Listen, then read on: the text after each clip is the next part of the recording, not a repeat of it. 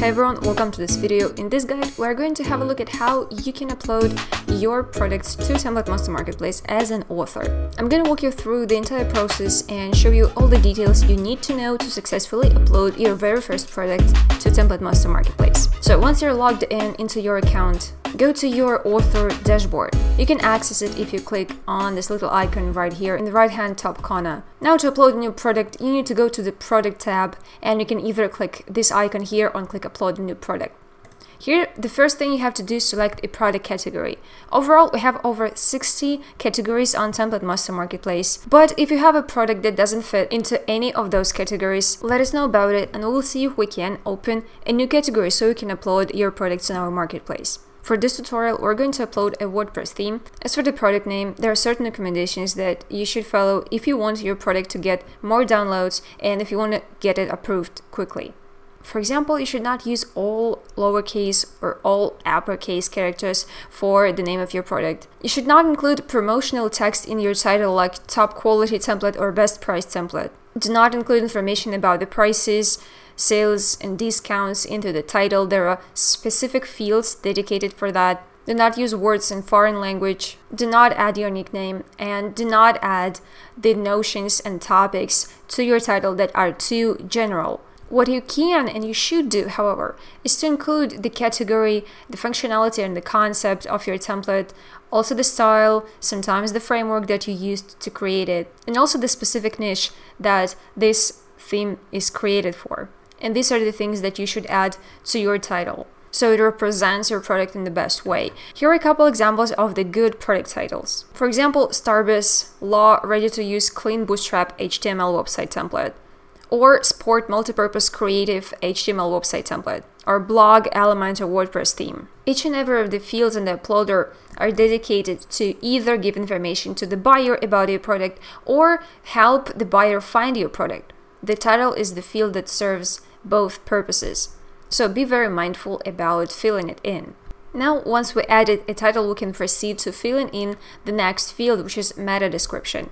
Meta description is going to help your product to pop up higher in the search results, because here you will add some of your keywords, you will add the product description, so it will also serve both purposes, as well as giving the buyer the information about your product and also pushing your product higher in the search results. The next field you'll need to fill in is meta title. It is something that will help search engines find your product, so you could approach it in the same way that you approach the product title. Include the keywords, include the platform it's built for, include the theme, the topic, and the characteristic. If it's for a blog, make sure that the word blog is there. If it's for WordPress, make sure that you mention that it is built for WordPress. If it's built with Elementor, even better. So pour all of that information in your meta title. And there's also the recommended length of 50 to 60 characters. Now, the next required field is the link to your live demo, where the buyer will be able to have a look and, most importantly, interact with your template before they complete the purchase. So make sure that this address leads to the correct and working domain with the correct and working live demo for your template. If you're uploading some other type of the product, not a website template, and live demo is not needed there, this field will not be here. Once you select the topic, we'll put your product in the specific category on the marketplace, so it is easier to find for both search engines and the human buyers. So make sure that you're mindful about selecting the topic right here in this field. If you feel like your product fits in several topics in several categories, there is such an option. You can select several categories for the topic field. This means that your product will appear in both of these topics once any of them is selected by the buyer. The requirements for the description include the minimum length. It should contain at least 512 characters. What should be included in the description is the information about the product and about the niche for which this product was created, and also should contain relevant keywords. The description field supports HTML markup, so you can add things like lists, headings, and also text formatting to make it bold, italics, etc. What you're not allowed to do is to add links to third-party websites. Also, email addresses, phone numbers, or any other personal contact information. All the information about you as a seller that the buyer needs to see will be placed on your profile page. Also, you should not add the duplicate description of your product if the product is not exclusive You cannot use the same description for it that you used on some other site or some other marketplace where you're selling it at the same time. But we're going to get back to the exclusive and non-exclusive options a little bit later and talk about it in detail. Once you're done with the description, please insert here the tags that best describe your product. These tags will help the buyer find your product, which is the best fit for them, by using the search panel. We have an extensive search panel on the website, and many of the fields that you fill in right here will later help the buyer to find your exact product. So make sure that you take your time to fill in all of these fields right here, which can later ensure the success of your product on the marketplace. The zip file should contain the theme itself, also the documentation, and it's optional. If you want, you can include also the PSD file with the design of the template.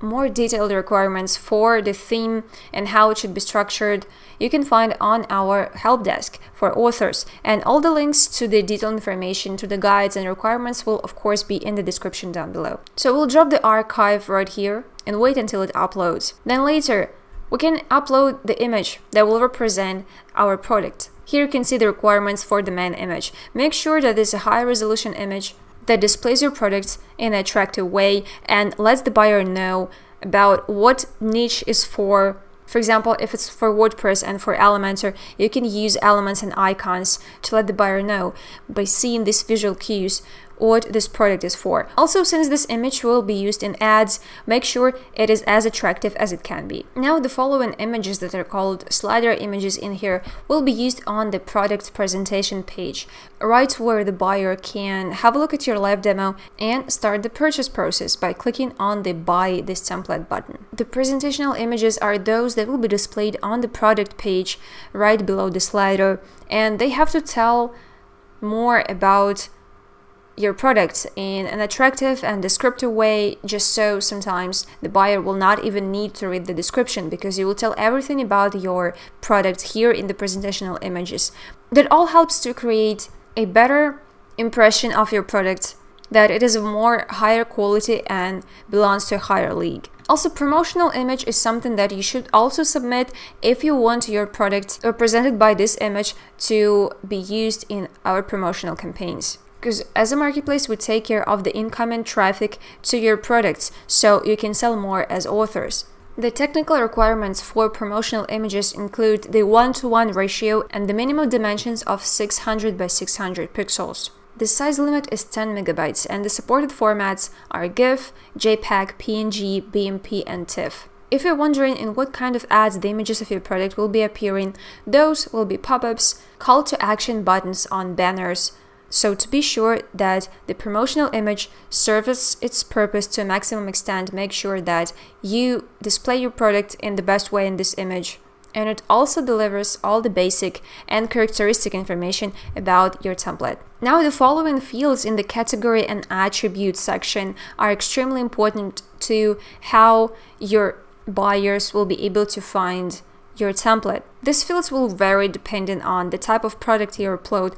These are extremely important, and the information that you fill in these fields or in these drop downs will be displayed also in the filter sidebar, so the buyers will be able to filter down the products that fit their needs in the best way.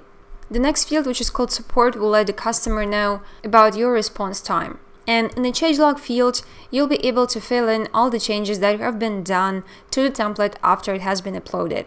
It lets your buyer know of how your product has evolved and how much you care about keeping it up to date.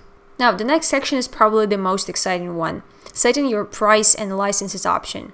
So, as you know, on TemplateMonster Marketplace, you can select the exclusivity option for a product, not for your entire account, but for a specific product. So every single product you upload can have a different characteristics in terms of the exclusivity. For example, you can upload a product and sell it exclusively, but another product that you upload in 5 or 10 minutes might not be exclusive. You're able to select this option for every single product individually. Your commission also depends on the exclusivity, but not only on the exclusivity of the product, but also on your sales history and how much you have sold on TemplateMonster. And depending on that number, your commission can grow up to 70%.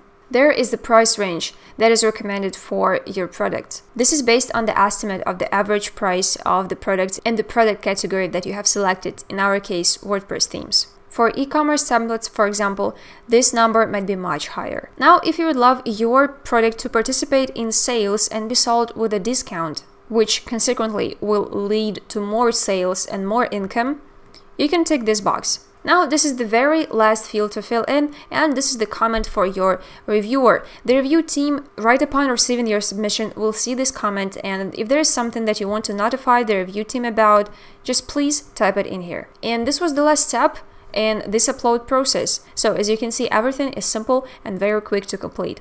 Now, once you uploaded your product to TemplateMonster Marketplace, all that's left is to wait up to 5 days while our review team will review your product. Normally, it takes 1 to 3 days for the reviewer to get back to you with the verdict and let you know if the product will be uploaded on the marketplace or not. In case you got a product improvement request, there are detailed guidelines on why this might have happened and what to do about it. Since the review process is so quick, you can get your product reviewed and verified even after a rejection within 1 week. So that was pretty much it for this guide on how to upload your product on TemplateMonster Marketplace. We hope it helped answer all of your questions you might have had about our uploader, and if there is still some left, be sure to visit our help desk for authors, where you will get the rest of your questions answered. So start uploading and have a great time. See ya!